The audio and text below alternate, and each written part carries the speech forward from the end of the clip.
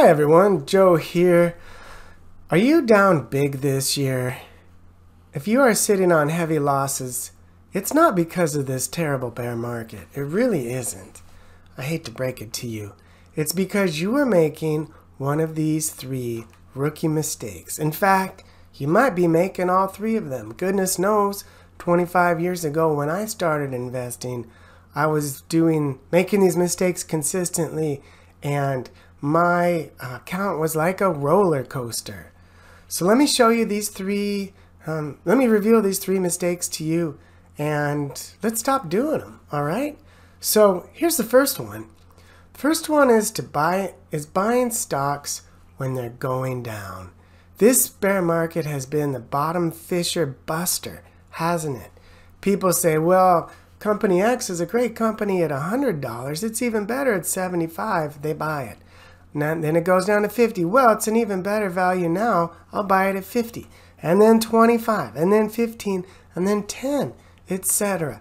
One of the cardinal rules of investing is we buy stocks in uptrends. So a downtrend is called stage 4. You want to buy stocks when they're in a stage 2 uptrend, or when they are just moving out of stage 1 into stage 2. A body in motion tends to stay in motion. If a stock's going to go down, it's going to tend to continue to go down until there's a really big major catalyst that will reverse it in the other direction. Conversely, a stock that's going up, it's going to tend to keep trending upward.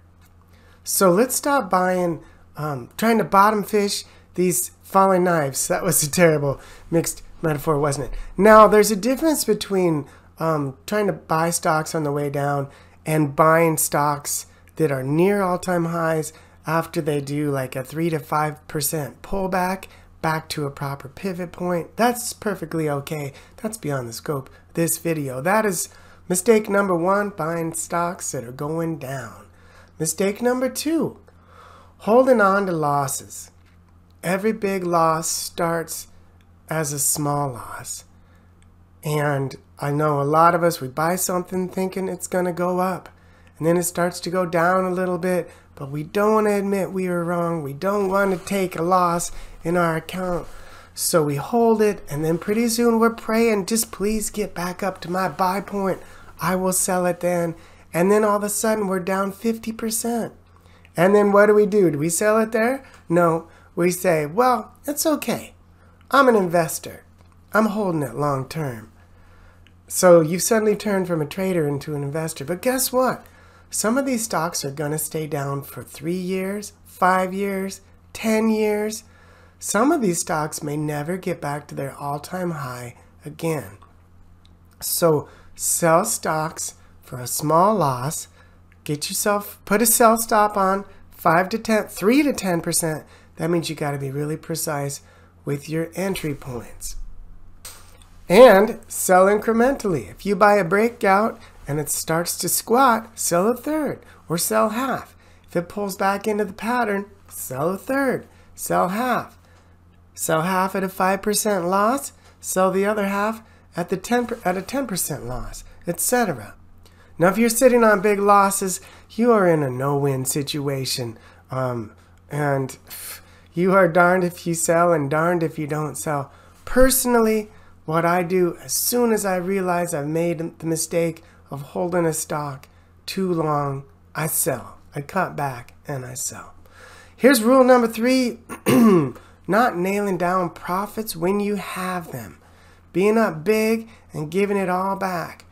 This means you got to act like a professional mutual fund manager and sell into strength. When a manager is buying and selling millions of shares, when they're selling millions of shares, they can't sell it on the way down. That's going to tank the stock price. They've got to sell it as the stock is running up. And we, even if you're only trading 100 shares, 10 shares, 1 share, you want to sell into strength. When a stock starts to get parabolic, stretched, overbought, then you start trimming. If it's up 15% in 3 days or something, then sell a third or sell a half.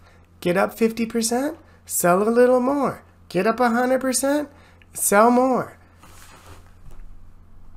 What happens if you sell and then a stock keeps going up? You know what? Oh well, you walked away a winner. You increased your account balance. You're closer to your goal. And when that stock makes a new base and sets up again, guess what? You can buy back in. You know, Tesla went up 1,000% in, what was it, 2020? But it's set up multiple times. There were 5 or 6 times that year that you could have moved back into the stock had you trimmed. The worst thing in the world, psychologically and financially, is for you to round trip a stock where you're up 50% and then it comes all the way down and then below your initial cost basis. That will mess up your head and you're going to be just treading water or going in reverse. So I hope that those... Hold on, I got to plan my conclusion. Let me think a minute. So first of all, if you found that helpful, there's a super thanks button beneath the video. You certainly can push that and support my channel, or you can buy me a coffee. Link in the description below.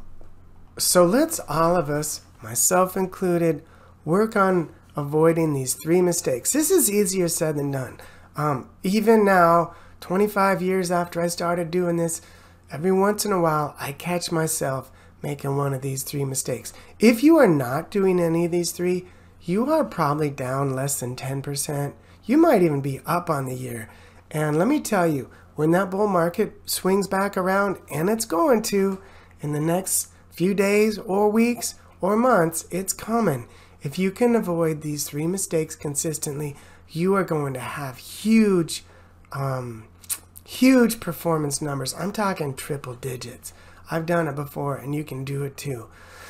Okay, that's it. Let me know your comments below. Take care, everybody.